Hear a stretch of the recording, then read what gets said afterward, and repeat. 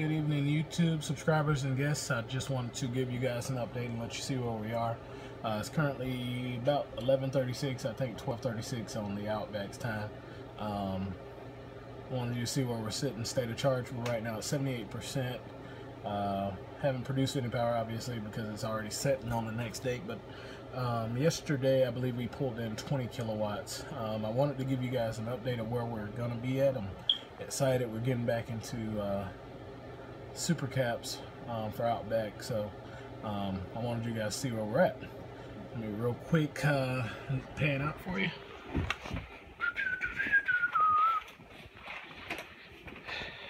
So we got my new Outback VFX 3648.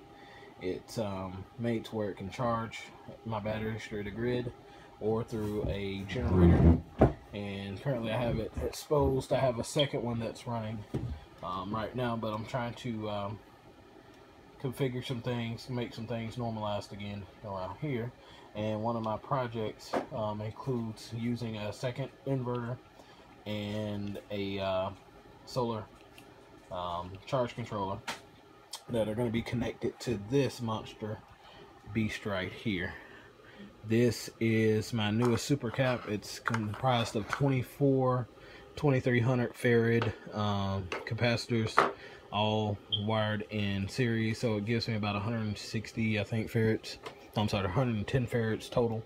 I get a surge of about 64 volts, so when I'm equalizing my batteries and this is connected in parallel, it won't overload the capacitors, but it's rated to discharge at a high amperage. Man, I just wanted you guys to see that capacitor in comparison to the inverter. It's a monster. Check that out. So this thing's going to be mounted against my wall next to the inverter, and my plan is to have a smaller bank and test using this configuration versus having a large deep cycle battery bank connected. I'll have just this and then a smaller bank so that I can see how far that load can go.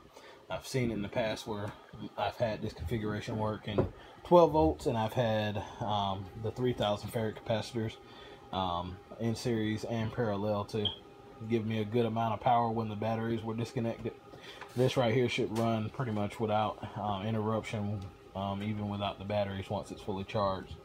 So this is the beginning of that project. As you guys have questions or concerns, or you have some feedback, let me know. I'm gonna continue to post this as I go along the route of making this 100% working system here. All right, thank you.